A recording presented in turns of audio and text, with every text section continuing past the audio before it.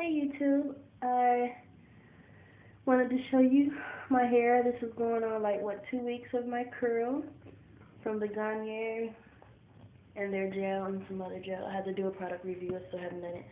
Just wanted to show you how good it still looks, how the curl is still there.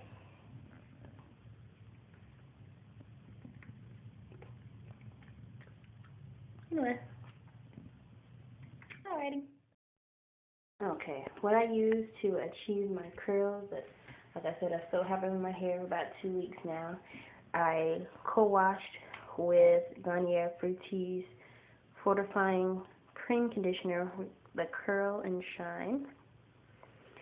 This is my daily leave-in spray. It's awesome for dry hair, which my hair is that. And then your Garnier Curl Crunch. Then I use the Texturizer Styling Gel and the jam for my edges. And that has given me long-lasting curls. Of course, I have not forgotten about my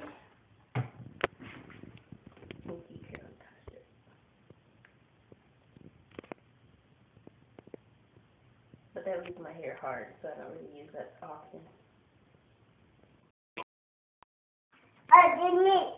Okay, I bought this Africa's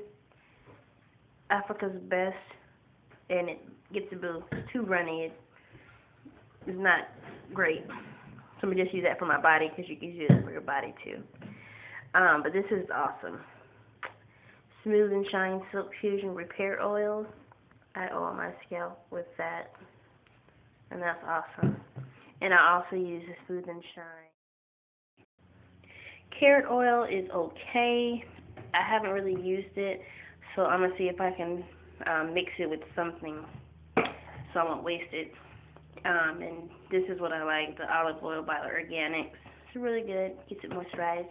And of course the K2 Shea Butter, which is okay, but nothing does it like my hair scalp for dry hair. It is the bomb. But yeah, I use that for my son. After I shampoo his hair, sometimes I put the K2 Shea Butter, but all the time, daily moisturizer, I use this for his hair to brush through it. I don't use a Denman brush with his.